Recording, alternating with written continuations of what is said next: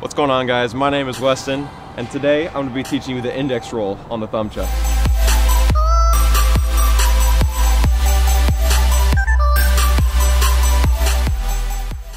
Now the index roll starts in the exact same grip as the rebound and the pass. It starts in a high grip.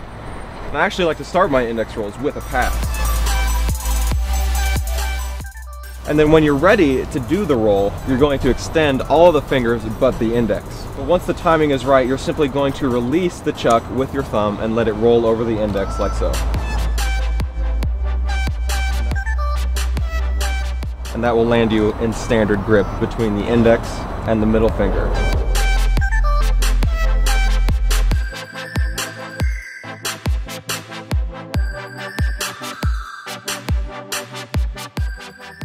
And you can end it in any way you please.